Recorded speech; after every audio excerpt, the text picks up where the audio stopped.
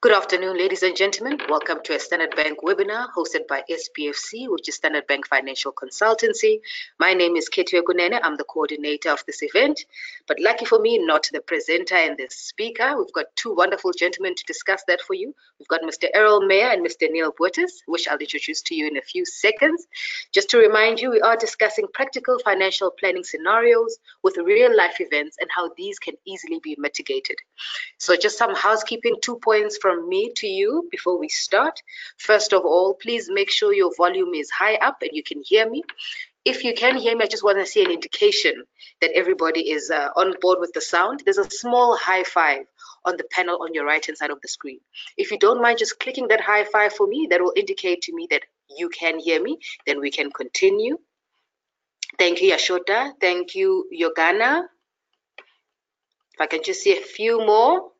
Tiloshni, Stephen, Sos, Mbongele, Shonin. All right, all the hands are going up.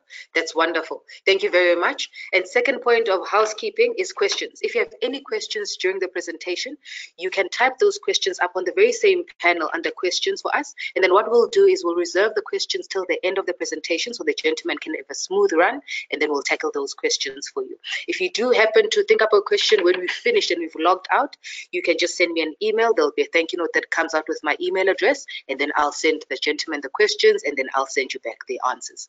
Hopefully that's simple enough. All right, let me introduce to you our presenters. I'll start off with Neil. Neil joined Liberty in 2008. He started his career as a broker consultant. He has since been involved in all forms of marketing and analysis, risk-life benefits. He completed his postgraduate diploma in financial planning from the University of the Free State, and he's currently a business development manager for Liberty's Life products. That's why he's here today. And Mr. Errol Meyer, our second panelist, our resident DJ. You know him, he's a certified financial planner and admitted advocate of the High Court SA. He holds qualifications in finance, law, teaching, and taxation. He's authored a book, Notes on Estates and Financial Plans, which is now prescribed for many universities. He's a renowned lecturer, examiner, and moderator for various universities in South Africa. He's previously worked as a legal advisor for corporates and a tax advocate for SARS. He currently holds the position of Advisory Propositions Legal Specialist right here at Standard Bank. So we've got a diamond in our midst. And the two gentlemen will be tackling our topic today. So I'm going to close off for me for now. I'll see you at the end. I'm going to hand over to Errol, who'll start, and then he'll hand over to Neil. Good afternoon, gentlemen, and good luck. Thank you, Ketiwe. Good. So good day, everyone. Welcome to another one of our webinars where we once again focus on professional financial planning in a goals-based financial planning environment. Now, goals-based financial planning is nothing else than professional financial planning, an aspect that we at Standard Bank are very serious and putting the interest of our clients first. So let's see what we have on the agenda today. And then get to the next slide there, Ketiwe.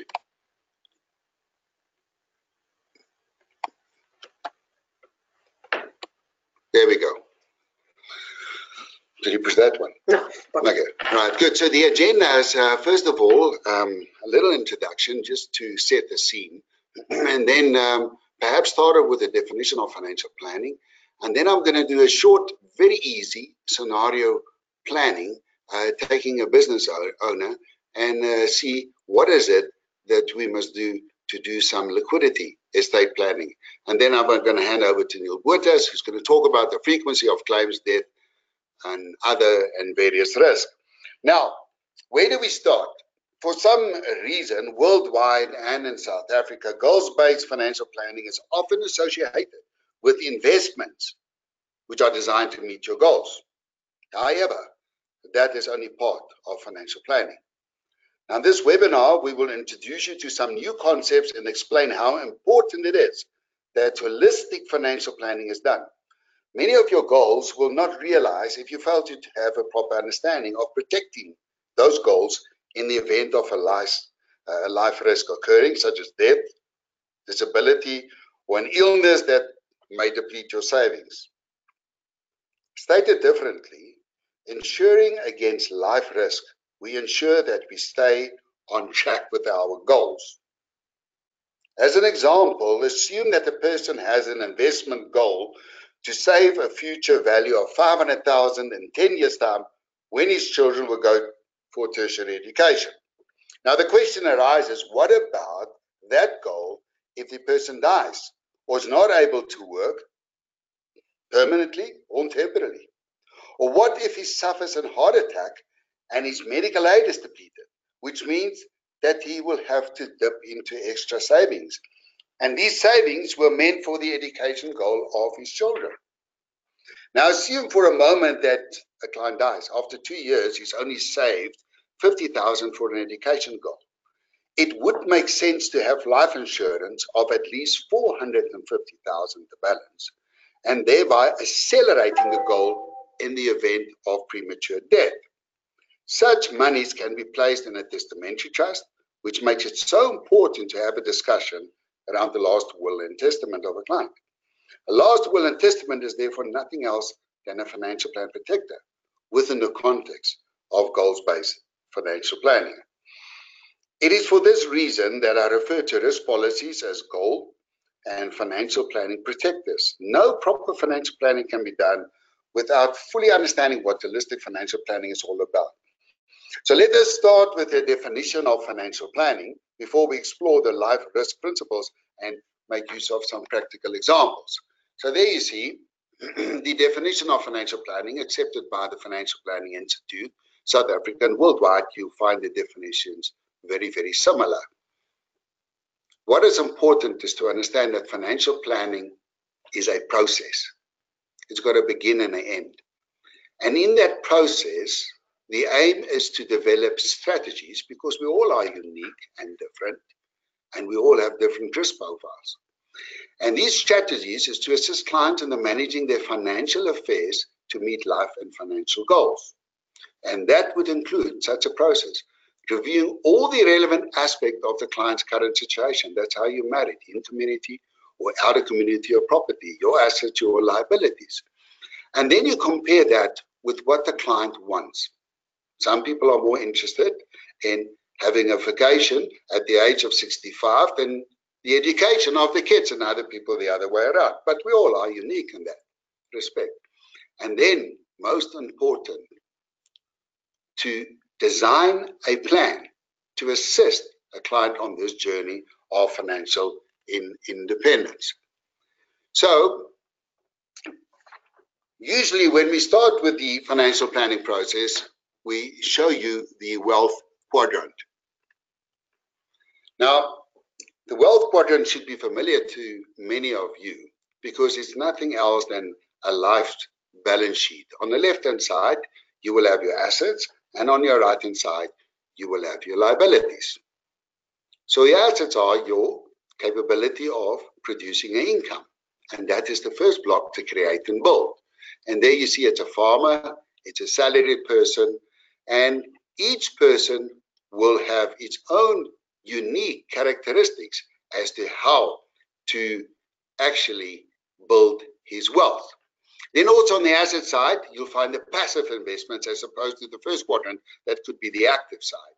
And those passive investments should be your pension fund, your collective investments, given all your savings. The right-hand side is now to give purpose, and that is your future liabilities, often discounted to a present value. Now, in this particular presentation, what we're going to focus on is on the left-hand side, the asset, the ability to produce an income. All is fine and well while you're alive and up until the age of 65 and longer. But what if something happens to you that income-producing capability is taken away because of death or even disability or even not being able to have an income for a couple of months or permanently? So, in order to overcome that, it's important to consider life cover. And life cover is in the event of my death, a capital sum will be payable. Nothing prevents you from the spouse effecting life cover, and even the husband be the owner and vice versa. There are various ways that we can structure it. The reality is that life cover often is seen as a grudge payment by many people, because the perception is I don't get anything back. But that's not quite true, because what you get back is a peace of mind, and you're giving context to the plan. So if you have an education goal for your child and you've contributed only the first 2 years, the fact that you're going to die, surely you still want your child to go to university in 8 years' time. And that's how we fill the gap. So I often find that people will use a life policy as a bonus, as inheritance, and that is actually not the point of departure. I would rather say the purpose of a life policy is to mitigate the risk, and very importantly, and that's what I'll show with my scenario planning, is to place you and your family in a position so that the lifestyle is maintained, especially for the dependents who are staying behind. Let's talk about another risk, and that is the one about disability. Now, there are two types. There's an income disability benefit and a lump sum disability benefit. And I'm telling you this because this will position and put you in a better position to understand when you're talking about these things. Now, the first one, a disability income cover. The purpose of this one is to compensate for the loss of earnings, think the first quadrant, as a result of disablement. A monthly income amount is paid where the impairment is assessed according to a scale of activities of daily living, or monthly income to cover business expenses, or temporary disability income that pays out for a limited period, usually 6, 12, or 24 months. Now, this monthly income is restricted to a percentage of your normal monthly income as defined in the policy, and it's usually 75%, and that's mainly because they don't want people to harm themselves in order to gain a financial advantage out of that. Now, in the past, some of the policy contributions were tax deductible because you're protecting your income, but since recent tax changes, the premiums are not tax deductible and the income proceeds are then also paid tax-free. So the income that you're looking at, the 75%, you don't have to take tax into consideration. So that is to provide an income. What about the lump sum disability benefit? So when will one then opt for a lump sum disability benefit as opposed to an income disability benefit? Instance where an insured person becomes permanently disabled and therefore unable to work and earn an income. One is effectively replacing your income earning structure and therefore a capital replacement. The benefit is meant for capital expenditure, such as to purchase a disabled bodied equipment, such as a car, lift in the house, etc. However, it also serves the function to compensate for future loss of income as well as costs associated with being disabled, as alluded to above. Now, another ancillary benefit is dread disease. So what is dread disease? Well, examples are when you suffer heart attack, cancer, stroke, coma, etc. But what is the intention? To have a windfall if one of these events occur? No, remember what I said, is to ensure that you maintain your lifestyle. And therefore, it's intended to provide for immediate expenses for best possible medical care. The originating risk is still covered with the medical aid. So this dread disease would be an additional payment for the major impact on the quality of life and future life expectancy of a policyholder. And that then gives you an indication of the ancillary benefits that we will talk about more. So let's quickly make use of a practical example. And for the purpose of my demonstration, I'm only going to focus on life cover, which is where most people are familiar with. So let's take a very simple scenario. Now let's assume daddy is a businessman whilst mommy is taking care of the children until they are ready to go to school, whereafter she will return to work. Let's further assume that they have two children, very young, 1 and 2 years old. It is his wish that mommy should inherit everything, except for the investments that are meant for the children's future education. But that is a wish and there is no will, which could have complications. So let's assume that he has the following assets and liabilities. The first asset would be the primary residence where they stay in. We assume the value of 2.5 million and the bond would be 1.5 million. Then let's further assume that he bought a car, and that was purchased recently. So the value is 500,000 and the liability is 500,000. He would have furniture, maybe inherited gifts, up to 100,000. And then he has saved in a collective investment scheme 1 million rand. He started the business with someone else, and he's got a 50% share in the business, which is valued at 3 million, and therefore he's an entrepreneur. Chances are that a person in this position will not have a pension fund, and therefore perhaps the savings, the collective investment scheme, where a salaried person will usually have a pension fund and some unapproved group life. This particular instance, he's got none. But what he started doing is to save for his 2 younger children, and he made use of a tax-free savings account, and that is the education goal. So on the face of it, things are looking pretty good for him. There is no problem, provided he is alive. So in totality, his assets is substantial, 7.1 million, and the liability is 2 million. Not bad at all for a young person. But at the moment of death, there are always expenses that needs to be paid. So the first one is capital gains tax. You are deemed to have disposed of all your assets upon death, and certain assets will be excluded.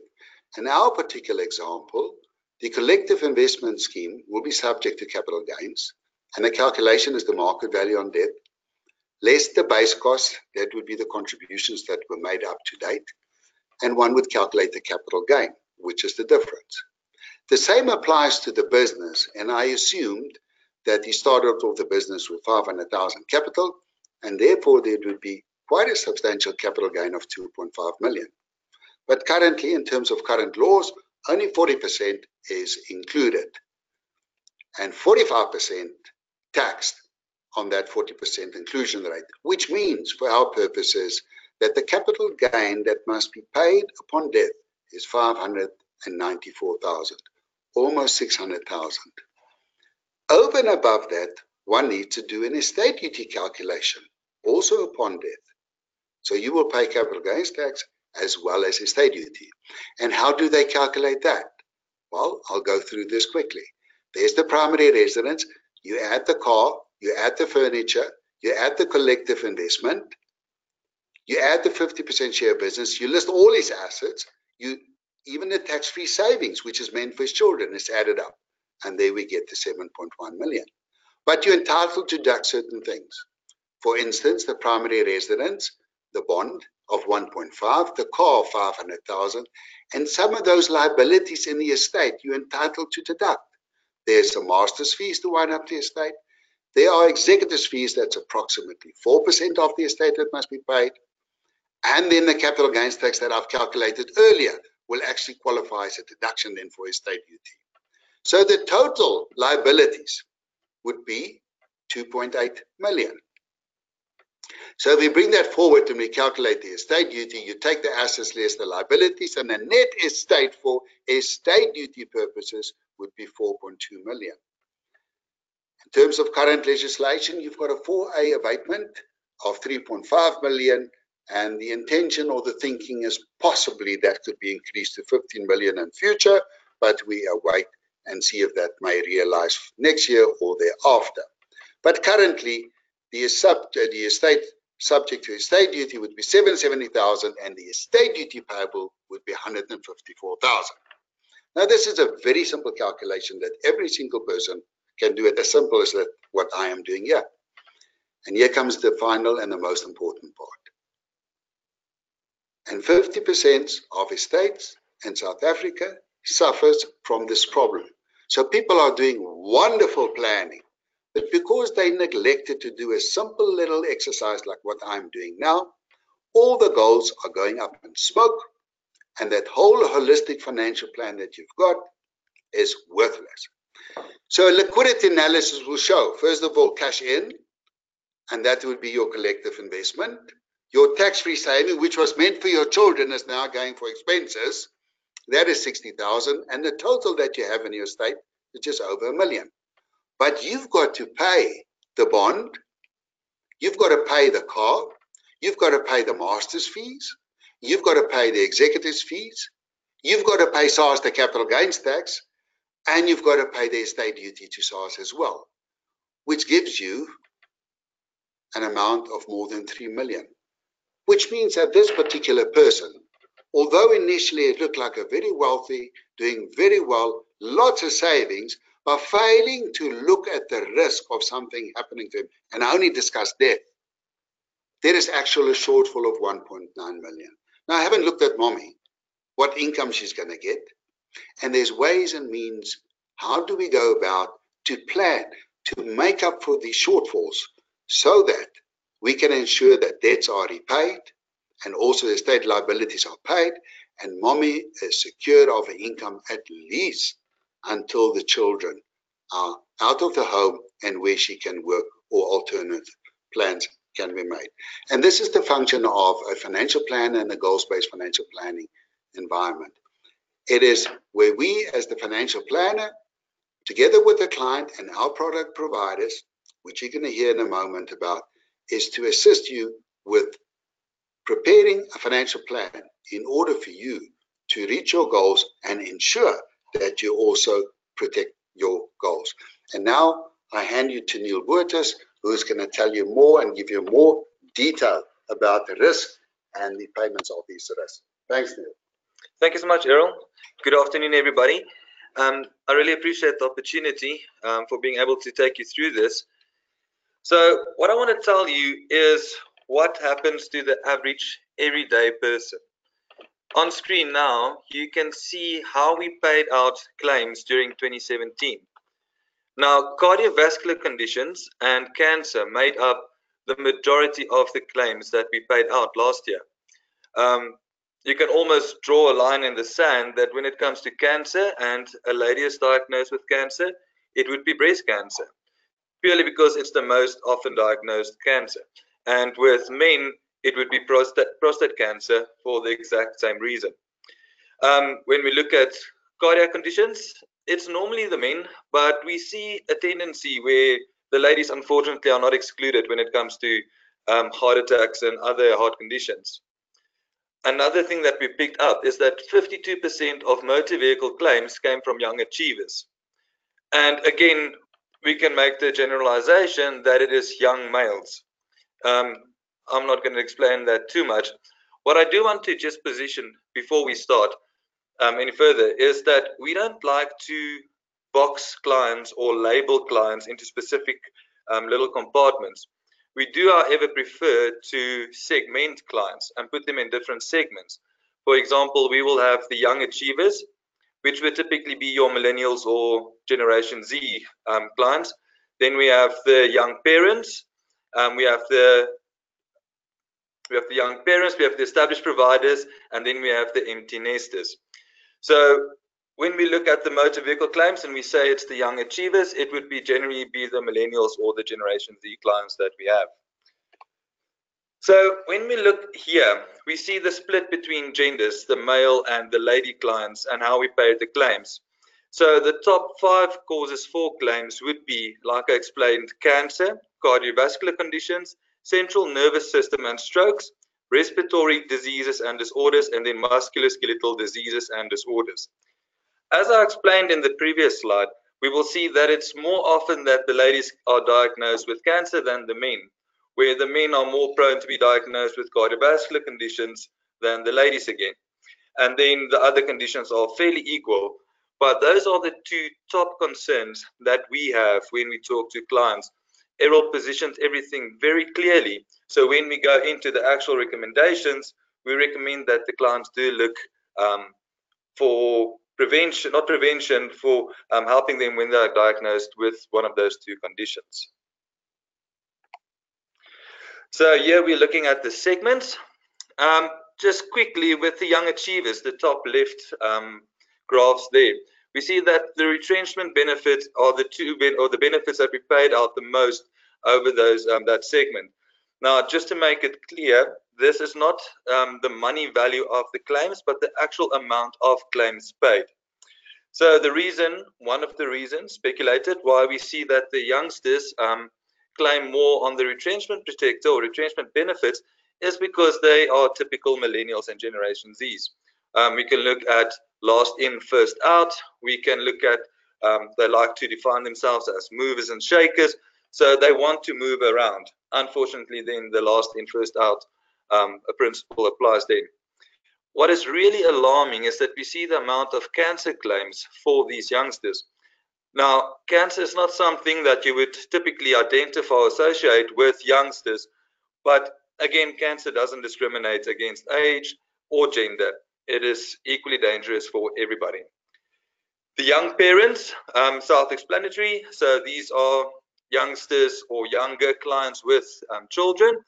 There we see the cancer and cardiovascular conditions coming through strongly. So I just want to compare the young achiever ladies with the young parent ladies. If you look at the cancer claims, it jumped from 19% to 34%. So that is also really alarming, and why we need to address these needs. So I urge you to please speak to your planner when you have a moment. The cardiovascular conditions for the men are 19%. And when you go to the next segment, the established provider, that's bottom left, you'll see that that 19% jumps to 26%. The cancer for the lady clients, again, very high at 37, and by far the most reason for claims that we paid out for those segments. And the trend continues on as we go into the next segment, the empty nesters, where we will see that the cardiovascular conditions for the ladies jump from 8% of total claims for the segment to a 16% of total claims for the segment, which is enormous. Again, even though we associate heart conditions or cardiovascular conditions more with the men or the male clients, again, the lady clients are not excluded from that. On this slide, we have the 4 segments again, where we look specifically at cancer. So the colors of those pie graphs there, you'll see the orange would be life protection, so that would be life cover. The purple would be lifestyle protection, so that is what Errol spoke about, the dread disease cover. The light blue is loss of income protection, where we bundled the lump sum disability and the income disability into one color. And then the darker blue one there is policy protection. So what I want you to notice here is that clients diagnosed with cancer are not necessarily going to die. In today's day and age, cancer is not a death sentence anymore necessarily. We see that for the young achievers, 56% of those clients diagnosed with cancer had a lifestyle claim, a dread disease claim, where only 15% of them had a life claim. So the question I want to ask you is, when you survive cancer, when you go through this huge ordeal and you are a survivor, how will your life be impacted? Will you still be able to have the same lifestyle? Would you have had enough money for all the specialists, all the operations, if it was there? How would you fund that? Errol briefly spoke about that, but that is where the dread disease cover then comes in. If we look at the young parents, only 27% of those clients diagnosed with cancer was life protection, death claims. The rest were survivors, and we paid out either dread disease or income protection or lump sum disability cover for that. So the question I want to ask is, what happens when you survive cancer? Can you afford to survive cancer? On this slide, we look specifically at cardiovascular conditions or cardiovascular claims. And really alarming here as well, if you look at the young achievers, top left segment there, the majority of the claims we paid out was death claims, life cover claims. Now, if this was indeed a young businessman with a young family, what would happen to them? If the income, the main breadwinner's income, suddenly gets lost, how will that family survive? What legacy will he need to leave for them if he or she passes away? As we can see throughout, the bigger parts would be for then either the death claims or the dread disease claims. Looking at this graph, I just want to summarize all the other slides that we had. At the bottom, you can clearly see we have the young achievers, the young parents, established providers, and the empty nesters. And now we estimate the different life cycles or stages that they are in. So if you have a young achiever that just started out, first job, moving out of his parents' or her parents' home, and something should happen. How will they be able to follow that graph all the way through to go into retirement? If you have a young parent, again, if I can make mention to what Errol said, are you going to use the children's education money to fund your day-to-day living, or will you have something separately or apart that can fund those expenses then? Same with established providers. Are you going to use your retirement funding in that stage of your life that was supposed to take you to your golden years to fund medical expenses? And then with the empty nesters, if everything goes well, as we all hope it will, you will have a happy and long retirement if you made all the provisions. The last slide that I'm going to take you through is just to show that the different life stages, so we have the established providers and the empty nesters again. I want to point your attention to the right-hand side where we have the cancer and cardiovascular conditions, where I just want to show you that we spoke about cancer for men. Majority of the claims was prostate cancer, and then for the ladies, the majority of the claims was for breast cancer.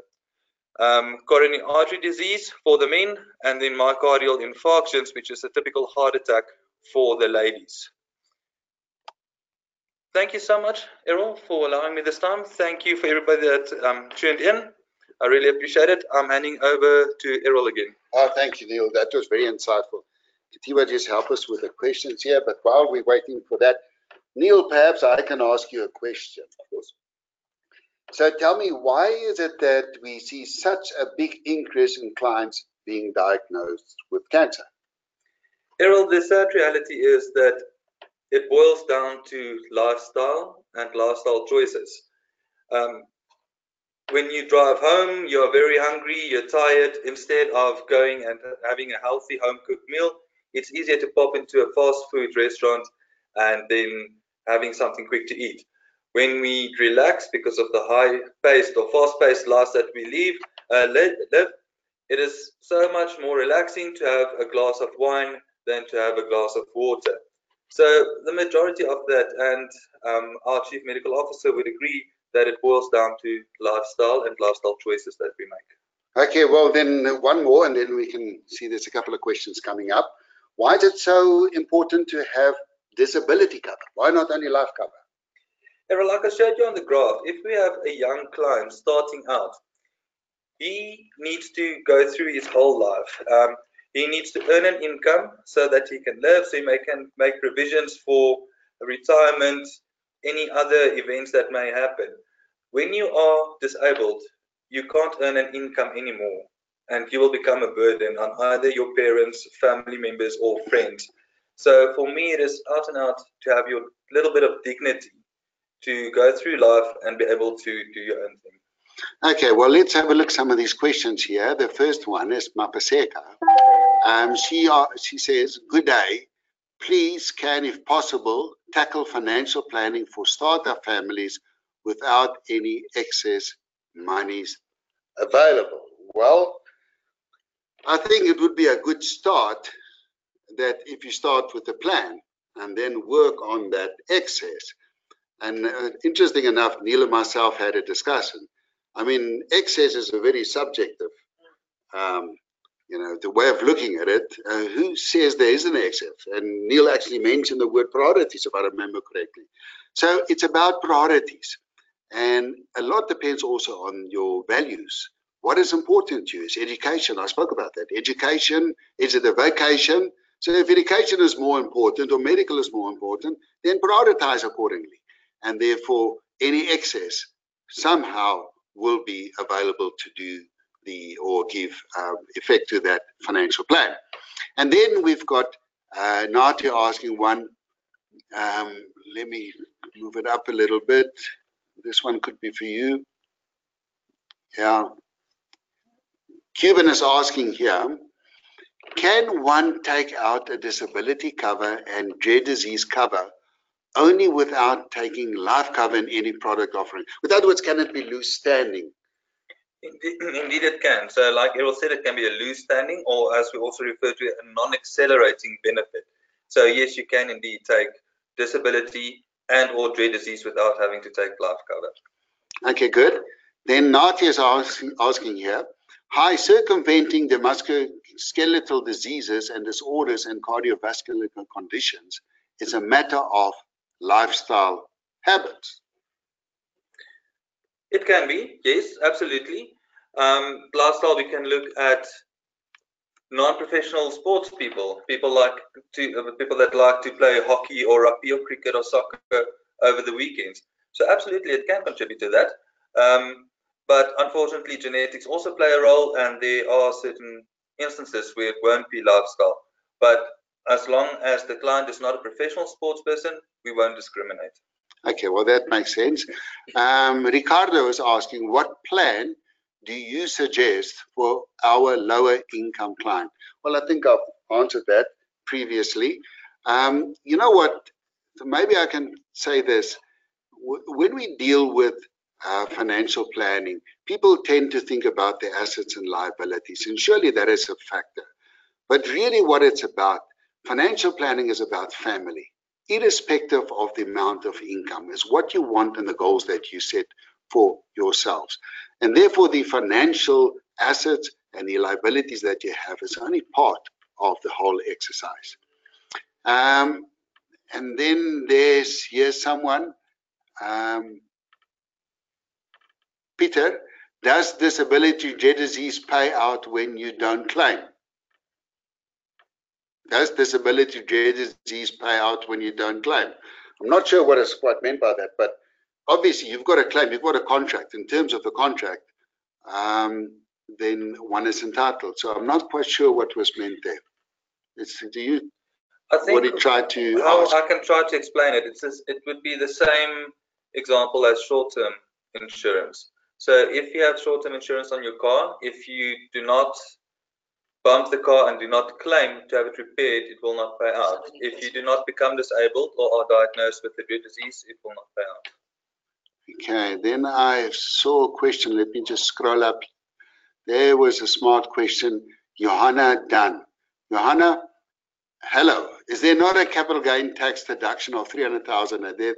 Yeah, you're absolutely correct. I simplified it. It's actually not a deduction. It's an exclusion that one would qualify for before you actually calculate the tax. So it's not a massive amount. There's very little, but I try to keep things very simple. So, a matter of fact, other aspects of whatever you bequeath to your spouse, that will also qualify as a state duty deduction and rollover relief. But I didn't show that. I showed the worst case scenario. And as a matter of fact, if you don't have liquidity in a state, you lose a lot of those capital gains rollover benefits. So I try to make it as simple as possible. Then let's see if there's anything else. Not that one. Okay, let's see if there's one more. Someone is asking here, Manny, surely there is a formula on how much life cover to take, depending on income and expenses. I find this is to be such a hit and miss with brokers. It all depends on the risk that you have identified. But I think one must also realize that life cover is not an inheritance, technically speaking. Yeah, it's to provide an income stream for the spouse, but that's why we've got the concept in law of insurable interest. So you can't insure someone's life and turn this into a wagering or betting contract that when he dies, you're going to get a lot of money. So there are limitations. It starts with the insurable interest, and that relates also to how much income. And that was exactly what I discussed with the disability. I mean, disability is limited. And that's why even in life insurance, you will find interesting enough that you cannot insure a child's life more than a certain amount because of the risk attached to it, and that people will do wrong things in order to get access to funds. But there's no definite formula, and I think this is what you were talking about. Yes, Ruan Janssen van Rensburg, does the life cover not increase executors' fees? Yes, absolutely. If the funds are paid to an estate, then it will increase the executor's fees because the executor will be paid on whatever he's dealing with in the estate. Interesting here too, what Lotse or I see advice doing the rounds and say, but let's nominate someone else as the beneficiary, then we avoid the executors' fees. Be very careful where you want that money to land up, because you may be saving on the executors' fees, but the cash flows in the estate will have unintended consequences. Perhaps what you should do is calculate how much are the executors' fees. Is that in line with the services rendered? Because if you've got a liquid estate and very little, surely that you can beforehand agree and say that you will wind up my estate for X amount, and I know some of the trust companies are doing that. So yes, you are correct, it will increase, but there are many ways to go about it. And then there was waiting for a name. What percentage of your estate? It is 3.5%, and you add on VAT, which was 14%, so it was less than 4% in total, but VAT has increased to 15%, so I think it's about 4.03, it's somewhere around there. Yeah. Okay. And that is about it. Let's see if I missed anything else. And yes, maybe one for Neil. Ramachandra says, do we have to take life cover and funeral cover, as both are paid on death and both taking cover is beneficial? So I think funeral cover is exactly for that. It is meant to cover the cost of a funeral. And then life cover could have other purposes, bequeathing money to a minor, which will help the minor go through their life stages, to buy shares in a business. So yes, I think there's definitely space for purchasing both on the same policy. Absolutely. Well, thank you very much, Neil. Thank you, gentlemen. Very informative. I learned a lot as well. I hope everybody learned. There was some questions there about, will the session be recorded? Yes, it is recorded.